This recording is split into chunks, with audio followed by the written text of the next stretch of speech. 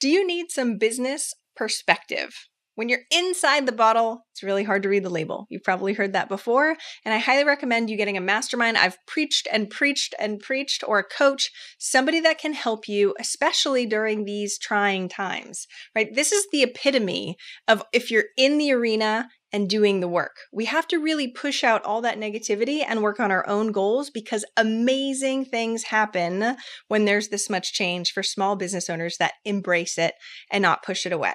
So I highly recommend, if you don't have a mastermind, a coach, now is the time, because everybody else is kind of running scared. So if you're interested in my mastermind group, go check out eventualmillionaire.com/apply. We are taking applications now for our April group. So make sure you check that out. And of course, let us know if you have any questions. I will only accept you if I think it's the absolute right fit for you and your business and where you want to go. Either way, have an utterly fantastic, amazing day. Stay tuned. Potent advice and inspiration from real self-made millionaires. Welcome to The Eventual Millionaire with your host, Jaime Masters.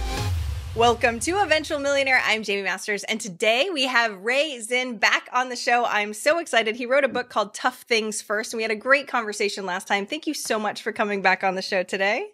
It's just wonderful to be with you after a long trip. It's been 4 years. And you were just telling me about your crazy schedule, like the fact that you're doing this much work, right? When you don't have to, and this much travel and this much speaking, what makes you still go so hard after all these years? I want to help. I'm just trying to give back. Honestly, that's the reason. That's amazing. So I met with 2 universities over the last 2 days and spoke for hours. What was the highlights? Tell me about what you told them. Well, the highlight is that in these students, and 9 out of 10 companies fail within the first 3 years. And I said, you have to have enough air in your tank, because you're going to be underwater, to survive until you can get to the surface. So the thing was just to teach them how to form a good team, and then how to build, a good company, as opposed to necessarily having a great idea. A lot of people have great ideas, but they don't have a good team. And so therefore, you really can't execute. And so that was the key, was to teach them about developing a good team. Don't worry about the idea. The idea will come, because 2 heads are better than 1. And so, if you put together a good team, then you have a better chance of coming up with a great idea with the team. Okay. And then you can start your company, but make sure you have enough runway to get back to the surface as you would, and survive. Okay, we're going to break this thing all the way down. So especially for somebody that's just starting out or doesn't have any hardcore employees, maybe they have contractors, who do they hire first? How do we start building a team, especially if we don't have crazy resources? Well, that's the problem, is you have to find people who are like-minded, people who have the same vision and goal that you do, people you can work with and that you can get along. I was talking with a lead at West Virginia University yesterday, and she was telling me on the way to the university campus that she broke up after 6 years with her boyfriend, and there was not a good partnership. They didn't trust each other. There was no loyalty, and so here she is. She says, "I'm 30 years old. I'm starting all over again." And it's kind of like a company, isn't it? I mean, your partnership, whether you're in a marriage or whether you're in just in a relationship or whatever, the partnership is extremely important, not just in a marriage, also in business. So you want to make sure you're affiliating and you're having a relationship with the right person. How do we figure that out? Because that, like, the age-old question is like, are they right for me? Are they not? How do we know that? Well, have you heard of your gut? I have heard of it. Yes. Okay, you go by your gut. In other words, you have an intuition, believe it or not, that most of us don't really dig into. We don't really feel it, but we do. It's called intuition. And intuition is that feeling you get, that you just know, when something's right. And so, you say, I'm going to go with my gut. And so what here, you have 2 parts of your body that are important. One is your mind, and then your heart. Okay. Your heart is kind of like your gut. Okay. You go with your heart, and your mind will get confused. Your mind will, you think you got to figure it out, and you've gone through all the analytics and so forth. But then in the final analysis, you got to kind of go with your heart or your gut. how do you feel? And that's the way you tell if a person's going to be a good match for you in a partnership, because in most companies, and you're probably familiar because you talk to a lot of business leaders, a good company has good people. And I've never heard of a good company having bad people, or companies that don't have a good culture and a good relationship with their employees. How do we cultivate that? So let's say we have a couple of the right people on the bus, or at least we had a gut check.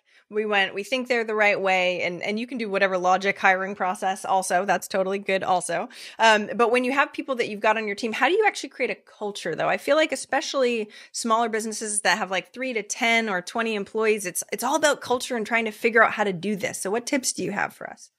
Well, it depends upon the kind of business you're going to run.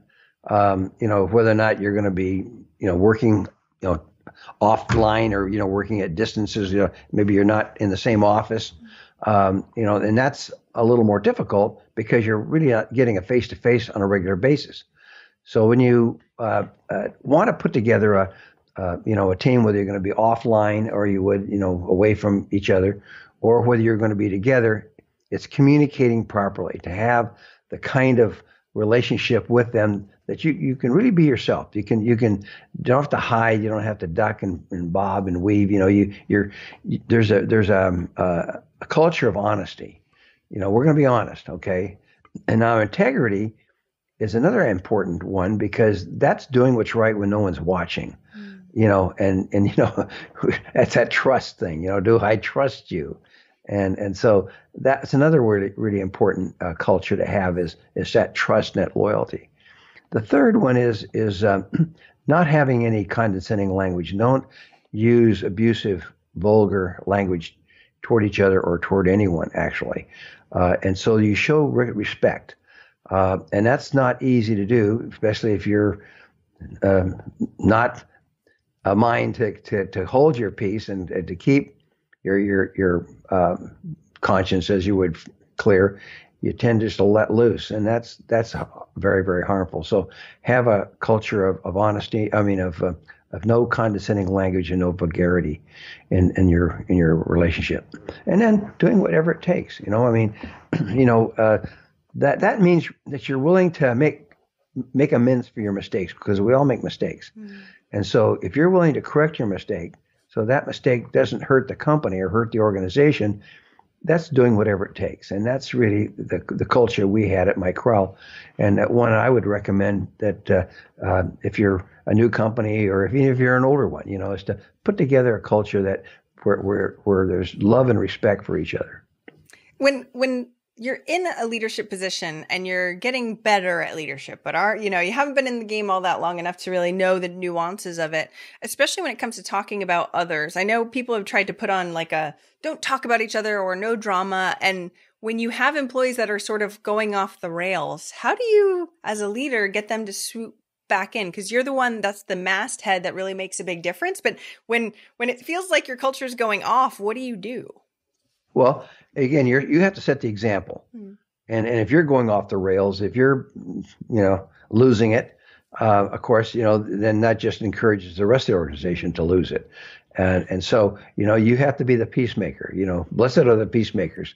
You gotta kind of calm them down, get them together. And if you're considered a well-respected, what we call an elder statesman, so they're actually, let's go through that a little bit, because this is an important concept to understand. There's 4 stages that we go through.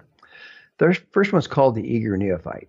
The eager neophyte is somebody who's enthusiastic, comes in, they want to make changes and are just so great. I'm going to make a difference. We're gonna kill it. And then you find out that really things don't work that way. Life is not a bowl of cherries, and there's difficulty. So then you go through the stage called it's called the darn, I forgot the word, but it's like the polyp stage. You go through the polyp stage. A polyp is a little organism that lives in a big ocean, mass, and so you just say, okay, I'm going to spend more time with my family. I'm not going to get involved so much. And you kind of regress. You kind of go underwater. You just say, I'm not going to kill myself. It's not worth it. Okay. So then at some point you get tired of that. Yeah, I'm not going to just sit around, be nobody and do nothing. So then you go through what we call the baited bull stage. The baited bull is it says, I've learned the game. I know how it's played, and I'm going to take them on head on, and I'm going to kill them all, So you write sulfurous memos, and you just become a tiger, and a tyrant. And then you find out that they fight back, okay? And that you're not the only one that's out there writing sulfurous memos, And so you say, this is getting me nowhere, being this baited bull. So you go, and then the last stage is the elder statesman. The elder statesman is the one that's figured it all out. He says, I'm not going to do the fighting. I'll let these other guys fight, but I'm going to stay out of the fray. But I've learned how to get these people to work together. So that elder statesman stage is really what the true entrepreneur, the true leader needs to get to. Go quickly through the first 3 stages and get to the elder statesman stage where you are the one who can bring people together, get them to work together, and get them to be kind and respectful. Oh, I love this. Okay, so I recommend everybody pausing and determining what stage they're in, and be radically honest with yourself, please, because this might be why you're having some issues. So can you describe what the elder statesman arena really looks like? What on a daily basis does it feel like to be in that level? Well, because you already know who the rest of them are. You know who the eager neophytes are, who the polyps are, and who the baited bulls are. You know them. You see them, you categorize them, and you try to bring them up. In other words, you try to get them through the first 3 stages to get to that stage of the elder statesman. And so that's what you do. You want to get them all to the point where they work together. They're going to go through the 3 stages anyway. But get them through quickly. Get them out of that, eager neophyte, polyp, and baited bull. Get them out of that. Okay, get them to the elder statesman where they work together. And they see the value in cooperation and collaboration. And so that's what you do if you're going to have a successful team. It's funny. I was actually just chatting with one of my clients about this, and we made a list of everybody and where they're at in terms of recalibrating them to get on a higher level. I didn't even know about your 4 stages, but I think that's absolutely amazing. Now you do. So I know. Now I'm gonna totally use this and recommend this video, because I think when we're completely unconscious and we just see people for people and not realize that we're here to help them evolve also, right? Because none of us are perfect yet, So as we move through that, how do we move them through faster? You said move them through faster. I would love to know, how do you move them through faster, especially depending on how receptive they are? Well, it's interesting you said none of us are perfect, right? You said, okay, well, see, we've already given ourselves an excuse. Well, I'm human, so you don't give yourself an excuse. Try to be perfect. Okay. So how do you try to be perfect? Well, because you care. In other words, you want to be. And so you rather than saying, I can't be perfect, I'm human, you just say, something, we all make mistakes, because that's just the nature of being on earth and being a human being, is that we don't have perfect knowledge. So let's talk about that just for a minute. So 50% of the decisions we make are wrong. So that's flipping a coin. If you flip a coin, it's 50-50, right? Yep. As far as whether you make a good decision. So 50-50 is a challenge for just the average person, because half the decisions are going to be wrong. So now let's look at that a person who's trying to be perfect, okay, or a person who wants to be, the decision maker. So if you have good intuition, if you can take that intelligent wisdom you have, okay, and then implement that, then you're going to make decisions that are be 70 to 80% correct. So that's the key, is to go from 50-50 to more like 70 to 80% of the decisions you make are right. And so that's the key. And so you say, well, how do I do that? Well, we talked about the 4 cultures: honesty, integrity, dignity, and respect, and doing whatever it takes. Well, if you have that as an individual, that'll permeate your organization.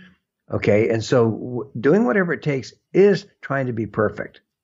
isn't it? Think about that. Doing whatever it takes is trying to be perfect, because now you're not going to let these mistakes permeate your life. You're going to correct them. You're going to fix them. Okay. And so that's the key to do that. Okay, let's dive into that a little bit. So I'm a recovering perfectionist. So I think the nuance that you're talking about is still striving for the betterment, but not being so self-critical that we almost, shoot ourselves in the foot based on it, right? You mean to be overly critical of ourselves? Yeah. So for me, in the perfectionist tendency, I'm like, I can be as close to perfect as humanly possible, right? So that's where I'm striving and trying to be perfect made me a little crazy, because I was so self-critical of absolutely everything, because I can technically do everything better. So trying to do everything better, but then the weight of what that is, of trying to do absolutely everything in your life to the nth degree, because a value of mine is excellence, right? Where is that line of now I'm just making myself crazy trying to be perfect at absolutely everything? Well, you can step back and just say, what am I doing that's causing me then to lose perspective. Okay. And so stepping back and saying, okay, what is it that I'm doing where I'm not seeing it and I'm not getting it. Okay. And that'll help you then see how far you're pushing. So for example, if being critical with yourself means you're going to be critical of others, that's the problem. Being critical of yourself is not so bad. Okay, providing it doesn't extrapolate over to being critical of everyone else. And I think that may be the struggle that you're having, is your criticality, as you would, is extending out to everyone, because you want everyone to be perfect. Okay, and not everybody has the same mindset you do about that. Okay, but it's still a valid thing to be pushing forward, as long as I'm not overly critical of other people. Exactly. Look, when you point your finger, 4 of them are pointing back, or 3 of them, I should say, are pointing back. Yes. So make sure that you're not being critical of them in order to improve yourself, as you would. Self-responsibility on that, though, too. Like, okay, yes, I can get better and I can keep moving forward on that. One of the things that I love that you said, though, is 50-50 or even 70 or 80%. That still means that 30 to 50%, even when we're going by our gut, of our decisions are wrong. And I know it's perfectionist tendencies in me, but also in most entrepreneurs, making wrong decisions is difficult, because then there's usually an aftermath. So what do you tell people about making wrong decisions, knowing that they're going to do it anyway? Well, so there's a saying that goes, yesterday is history, tomorrow is a mystery, today is the present. That's why they call it a gift. So you can only change what you can do today. You can't change yesterday, you can't change tomorrow. So, you just move on. And so, if we had perfect hindsight, okay, then we'd be 100% decision or correct. So you say, well, why is it then we can't have 100% perfect decisions? Okay, well, you can. It's just you're gonna have to go to a level that only God can become, as you would, and because we don't have that perfect hindsight, that perfect 20/20 vision. It's like going Back to the Future, as that movie goes. You can't go back and change it, because yesterday's history. Okay, you have to move on.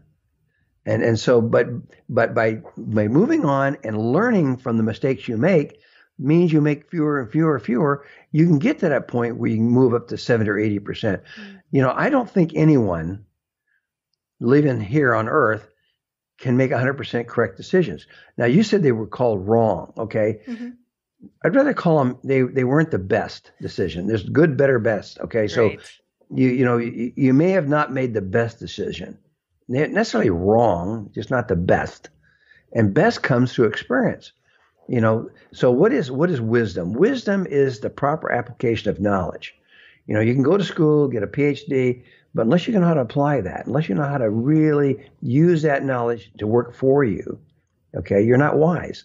And so the more experience you get, the more you try to do whatever it takes, no excuses, the more you try to be a more kind and loving person, you're going to find the happier you're going to be, and the better your decisions are going to be. I love all of this. Okay. And it's funny because a pattern that kept coming up over and over from all these millionaire interviews, there's no excuses and then no matter what, right? Like, so there's an intense drive, but recalibration, especially like you're saying, for every decision. What is your decision-making process? Like, give us the wisdom of how you make a decision.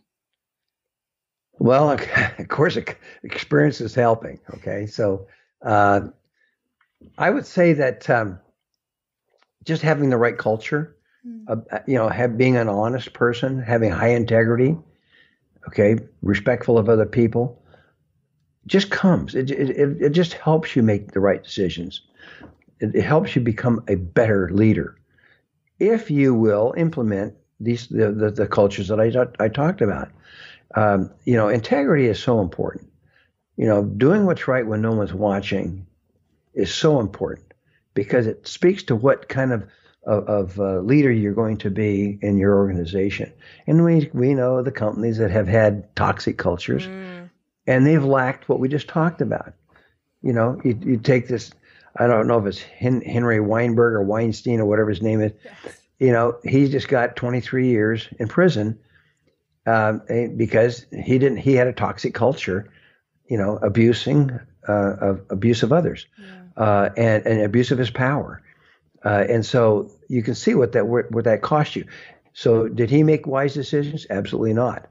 Okay. He knew better, but he let his carnal desires get in the way of his judgment. And you're going to face that. All of us are going to face overcoming this carnal feeling to just, I break it down to two parts. I talk about there's greed, and then there's selfish, there's guilt. So greed and guilt. Okay. Greed is inward. This is what I want. This is for me.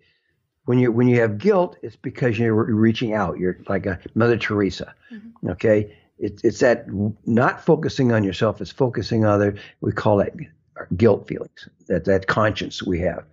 But when it's something we want, when we have to have it, that's greed. And so criminals, people who are dishonest, have this greed mentality. So the greed overcomes their guilt feelings. They're conscious. They don't have a good conscience. And so you want to be more focused outward rather than inward. And that's what my employees saw in me was I was more concerned about them than I was myself, like a Mother Teresa. Mm-hmm. And I call it the guilt feeling because that's what our conscience does, is it makes us feel guilty. Okay. and it makes us want to do what's right. Okay. So, focus outward as opposed to focus inward, and you'll find your decisions become much better.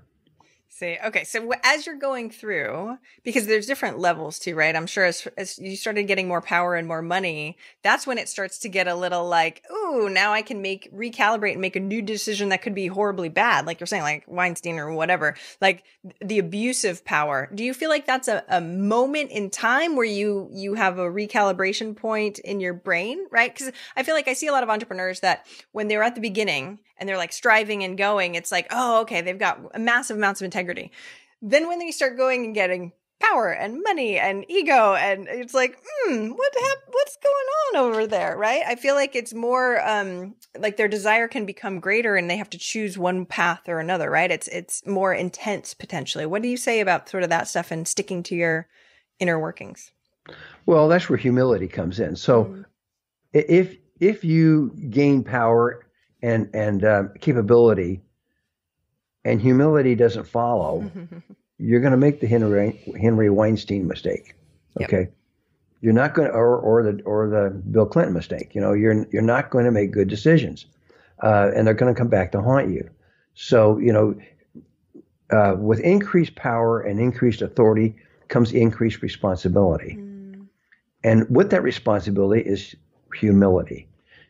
Keeping that under control, keep that power and that ability to do things that you shouldn't do. Keep them in control, and that's what we've been talking about in the cultures of honesty and integrity, isn't it? Keeping them in control, keeping them in perspective, and you say, "Oh, that's so hard to do." Well, fine, then don't become a powerful person, But if you can become a powerful person with honesty and integrity, think what that can do for others. Mm. You can become a power for good, an influence for good. That's exactly why I say on the show, like the people that have integrity need to have the money too and the power, and they need to be, self-responsible, but also know their own worth, because sometimes the people that have the greatest integrity aren't actually, don't have the power to be able to do anything with it, which, I really feel people need to sort of step up into that. How do you, well, oh yeah, go ahead. But I still think, I know you say, well, all the people with power, all people with integrity and honesty don't have the power to do it. But it's those people who have that honesty and integrity that we want to give that power to. I agree. And so it's how you gained your power is what's important. If you gain that power and authority honestly, then that integrity and that honesty will flow with it.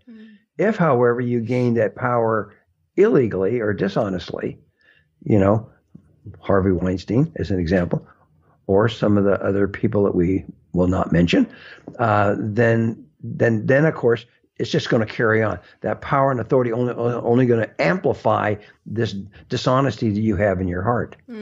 I just feel like some people hold themselves back for confidence reasons, or for they don't do things no matter what, or whatever the reasons are that they hold themselves back, even if they have amazing integrity and amazing this or that, the other thing. Sometimes they're either too self-critical, they can't get out of their comfort zone. There's just so many reasons as to why some of the people don't have an effect and the power that they could have if they sort of tried to grow faster or took the harder road. It doesn't even have to be harder road. I mean, just pushing themselves outside of their comfort zone to something more. Do you know what I mean? Well, yeah. So, I wrote this book called Tough Things First. Yes. And the reason I wrote that book was people said, well, how'd you do what you've done? How'd you accomplish that without, kind of falling by the way of the world?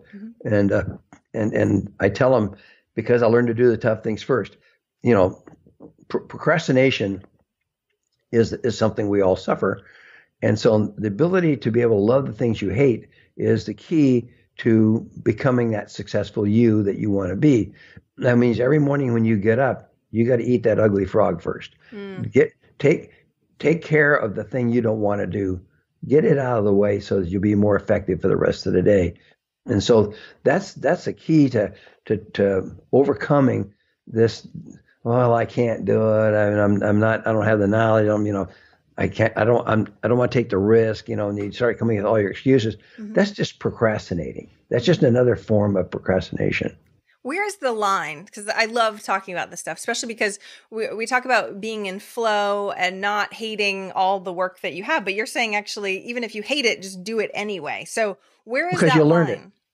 There's no line. Emerson said, Walter Emerson, he's a poet. Yeah. He said that which we persist in doing becomes easier. Not that the nature of the task changes, but our ability to perform it becomes easier. So, the line is go over the line. Just do that tough thing. Do that. Eat that ugly frog. Okay. Learn to love the things you hate.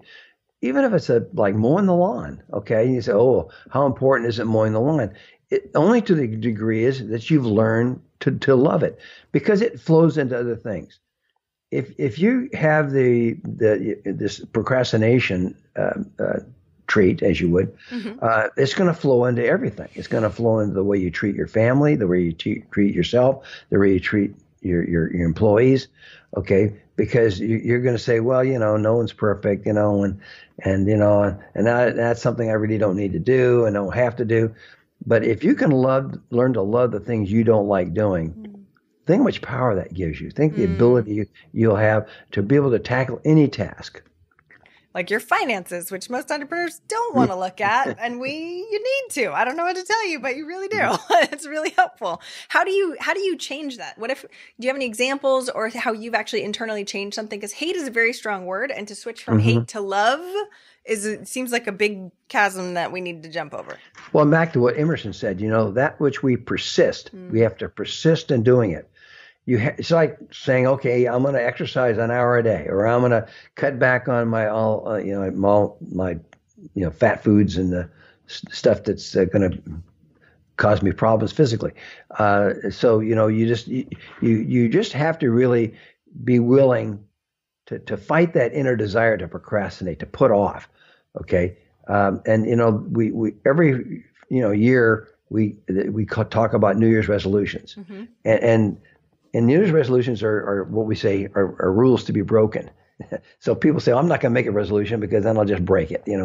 So if you look at really, you shouldn't be making resolutions in the sense of the word that they're to be broken. Habits are easy to form and hard to break. Mm. Good habits are very hard to start, okay, but are easy to break.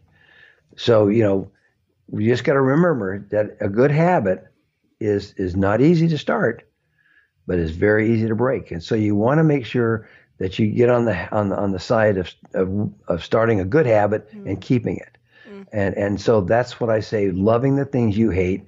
It sounds difficult. It sounds, how can I possibly love to do something that I hate doing? Because I'm going to keep trying. I'm going to keep persisting at it until I'm good at it. Then I won't hate it. I swear to you, there's virtually nothing that I hate to do. That's amazing. And that's why I get so much done, is because it doesn't bother me. Don't worry about loving the things you love, because that's easy, right? Find the things you don't like. Go after the things you say, I hate. Oh, I hate that. Then you say, okay, I'm gonna fix that. I'm gonna go at that, full bore, and so we're all the same in the sense of the word, that we would rather take the easy path, but the easy path is not the most productive and the most worthwhile. Mm. In fact, I gave a talk Monday, just a couple of days ago, on tough things aren't free. That was the talk I gave. So, they say the best things in life are not free. Okay. Yeah. Yeah. So I said tough things aren't free. And so we know that, if we're going to do the tough things, that's not going to be easy to do. Okay. And so you got to work at it. And I love that you said that you love everything. Like that's an amazing gift that you have given yourself, to be able to love everything. And I didn't know that it was totally possible. So I really appreciate you saying that you are a shining example of it. How do we actually help empower our employees to feel that same way? Because you set the example. In other words, you're willing to pick up a piece of paper that's on the floor. You're willing to wipe off the counter in the bathroom that's got water all over it. You're willing to to do things. Take a can of trash out and dump it in the trash container. You just show it. You show it the way you dress. You're dressed impeccably. You're not sloppy. You're well kept. And you speak with good English. Use proper English. Your memos are good memos. Your phone calls are good phone calls. You do good podcasts. You just do things. You do things right, and so people relate to that. They admire that, and they want to follow. They want to follow that leadership. We had the lowest turnover in the entire industry, in half the turnover everybody else had. And so our employees loved to be there. They wanted to come back. Half the employees that left our company wanted to come back. Okay. Because they love the feeling. I mean, you know what it's like when you go to a restaurant and the food's good and you want to come back. Okay. It's the same thing with a company. If the environment's good, they kind of want to come back. They won't want to leave. And so just have that kind of environment. You set the example. Dress properly, act properly, speak properly, treat your people properly. What if we screw up on the properly part? We have leeway in not always being proper because when we move through, and especially I know for me, when things get stressful or when I'm unaligned, it's way easier to, not take the right action or do the hard stuff or all those things when I'm feeling off. Do you have to feel like you're in alignment, or even when you have really, really bad days, you go, I'm just going to grit and bear it. And, how do you not show that to your employees and all that fun stuff too? Well, you don't want to show it. If you're not doing well, you don't want to come across as not doing well. Mm-hmm. You don't want to become a victim. And so, the last thing we want is to have a victim mentality. Mm-hmm. And so, you sound a little more like a victim in that case, and so you want to stay aligned. You want to stay in form as you would. And if you find yourself drifting, you pull back. You kind of you get yourself back in line again. It's not easy. These things aren't not simple. I appreciate And so, that. well, I mean, that's why in that thing that Emerson wrote, persist. You have to persist. And if you don't persist, then you're gonna become a laggard. You're gonna drift off. And so, if you want to stay on the straight and narrow, you have to keep yourself in alignment. And you say, well, that's a lot of work, and I don't know. And you get discouraged, you're saying, boy, this is killing me to stay in alignment, because I'm having to always make sure I'm prim and proper, and I'm always, and I just like to be able to kick back. I like to have what they call a dress down Friday. I like this kind of, let my hair down, just kind of let me kind of go off and just kind of relax. Well, make sure if you want to do that, you're not around others that do it. If you're going to go off the deep end or realign yourself, make sure you go off so that you're not exposing that to others. It's kind of like having the coronavirus. You just don't expose other people to it. Yeah. Well, I really appreciate that you're saying, because everybody has off days, and to be able to not have that off day affect everybody else, right? Because it doesn't have to, and to make that choice internally. Where does self-care come into all this, though? Do you do a lot of self-care? Do you feel like that really matters so that way you can prevent burnout, or how does that work for you? Well, I mean, I make sure I have enough gas in my tank so I don't burn myself out. Yeah. And so, there's times when I will relax and as they say, kick back, but I don't do it in a way so that I influence others. Okay. So, I mean, we have a certain amount of modesty. I dress properly, and so I don't want to become immodest and walk around the house naked as you would. And so we keep ourselves in proper alignment, so that if we are going to kick back, make sure we do it properly, and that we don't just expose others to it. How do you keep air in your tank? Well, because I fill it every minute of the day. In other words, I re-energize myself. How? Tell me more. Well, on in this podcast, I was excited and looking forward to it, as opposed to saying, "Oh man, I got to do this podcast," and I got to get up early and get ready, and then I got to start thinking about what I'm going to say and how I'm going to say it. I don't do that. I look forward to it. I'm energetic. I'm enthused. I'm just excited. I taught 5 classes in the last 2 days, I look forward to it. I was enthusiastic and energetic, and the students could tell. Yeah. They could see that I was, and they really related to it. I didn't act like this was a burden. Didn't act like it was a challenge. So anyway, that's how I do it. I just keep myself pumped up.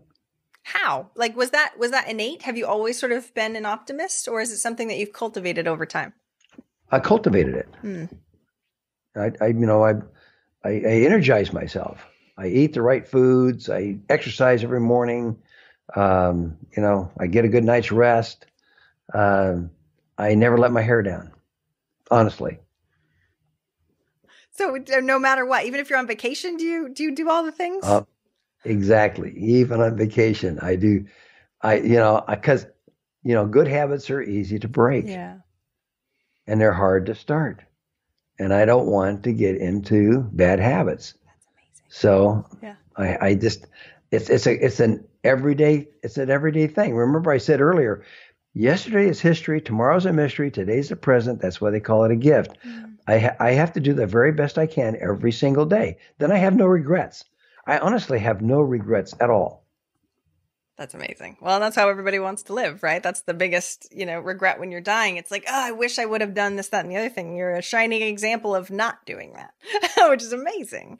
Do you feel like it's rigid sometimes, though? Do you feel like sometimes you do want to not be as rigid? Well, okay, when you say rigid, you mean stiff?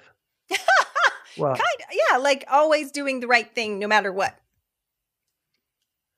Well, I mean, what's wrong with doing the right thing no matter what? I mean, there's nothing wrong with it. People may criticize you. They say, hey, you need to smell the roses, and it reminds me of the story of these two young men that were always late home from school. And they didn't get their chores. These were farm kids, okay, and they weren't. And their mother was saying, you stop staying around playing basketball. Come home. You got to milk the cows. You got to take care of the animals. And so the mother said, if you do this again, you're going to get a severe punishment. So on the way home, they were late, and they thought, well, we'll just hurry along. And they thought, well, we're going to miss the time deadline to get home, and they said, let's cross this field, but there's a big bull over there, and he'll charge and he'll injure us. And the boy said, well, let's sneak across. He won't wake up. And so they began sneaking across the field, and sure enough, the bull woke up, and the bull started charging at the boys, and the boys said, well, let's kneel and pray. And one boy said, let's kneel and pray. And the other boy says, well, let's pray and run, So, you just got to keep going. Even when you make a mistake, you just pray on the run as you would, and not let that be a deterrent. And I know that some of your listeners are going to say, oh man, that sounds like too hard. Well, anything in life worthwhile is going to be difficult. That's why I said earlier, I taught this one class on tough things aren't free. And so doing what's right at all times is not free. It's not easy, but it pays off. You'll have a happier life. And somebody, oh, that sounds like a boring. That sounds like that doesn't sound like a fun life. Well, remember the story of Pinocchio, right? I mean, you obviously, you can have the fun time, but you're going to pay a price for it. And so, I think it's important for us to, even though to some people this will sound very boring and very difficult and not fun to them, fine. Then let them live their life the way they are. But those who want to change, those who want to become happier and more accomplished, listen to what we're saying. I know most people at the end of their lives want to have no regrets and be happy. And like I said, you're a shining example of that. So people can totally take what they will and keep moving forward no matter what. I so appreciate this. I know we have to start wrapping up. So what's one action listeners can take this week to help move them forward towards their goal of 1 million? Do the tough things first, honestly. That's the thing. One thing I think they should do. They should persist in doing what's right. Persist in doing what's right. Don't fall into the worldly view of, let live and let live, drink and be merry, for tomorrow we die. Forget about that. Just try your best to be the best every day and have no regrets. Make a resolution not to have a regret, not to regret anything. And then the way you do that is just try every day to do your best, and then you'll end up with a very happy life. I'm celebrating my 59th marriage this year to my wife, and so 59 years we've been together, and that took a lot of effort, and that means I had to make her more important than I felt on myself. In other words, I try to make her happier. And make her life more fulfilling, and she does the same for me.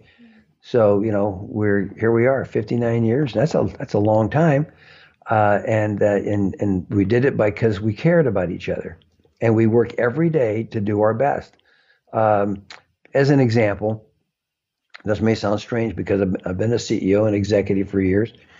I help her make the bed. I clean up the dishes off the table. Okay, Good. I help wash. Yay. I'm excited. Good. I do. I help clean that. I help clean the house. Okay. I do things that other people look at. Well, that's not that's below my dignity. I don't want to do that. Okay. But I don't want her to feel that way. I don't want her to feel that what she's doing is less important. So by my doing it shows how important I think it is. Mm. So I even take her clothes shopping. Can you imagine that?